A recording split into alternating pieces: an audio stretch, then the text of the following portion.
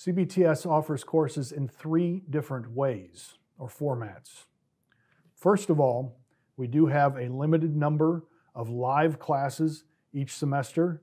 They are in the evenings during the week or on Saturday mornings. These classes are set up on video conferencing software so that distance students join right in with the live students. They can ask questions, interact with the other students and professors during the Q&A.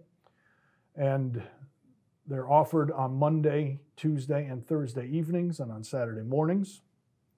Secondly, we do have modular courses 3 times a year where we teach or provide the lectures for an entire course over the span of 3 to 5 days, 8 lectures a day.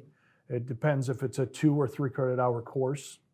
And we have those modular courses 3 times a year, first week in January, over Memorial Day weekend, and over Labor Day weekend. And then the students, after they've sat through all the lectures, have 60 days to complete all the reading and writing assignments for those classes.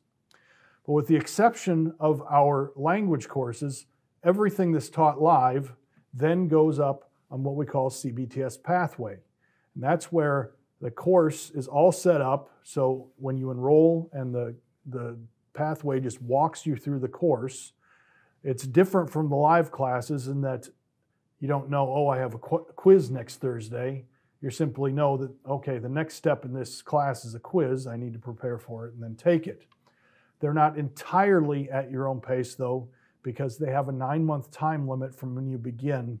And for obvious reasons, we strongly encourage you to get them completed in much less than 9 months. But that time limit is there for those who absolutely need it. Those are the 3 ways that we provide courses here at CBTS.